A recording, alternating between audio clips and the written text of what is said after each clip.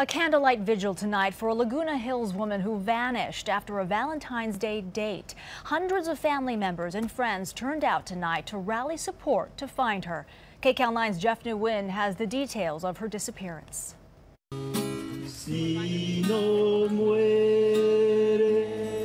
Hundreds huddled underneath a tent in Laguna Hills as rain fell and tears flowed for 27-year-old Erica Alonso, who's been missing since the morning after Valentine's Day. Inspire all of us to be vigilant. A candlelight vigil was held to rally the community to help find her. Her family has been handing out flyers with her picture every day. I'm looking for my sister, and I want her back safe.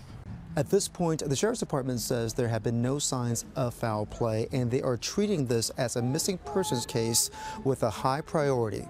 Alonso was last seen on Valentine's Day during a date with her ex-boyfriend, who the Sheriff's Department says isn't a suspect. Investigators have contacted a couple who was seen with Alonso before her disappearance and ruled them out as well.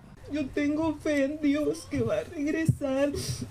Domestic violence charges and a restraining order were recently filed against Alonso, but they were both dropped.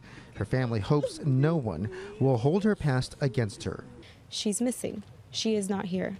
She could be in danger. She has a family and a big group of friends and a big community that are concerned and want her home.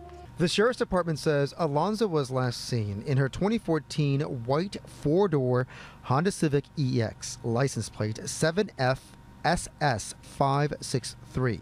So far, there's been no activity on her bank accounts or her phone.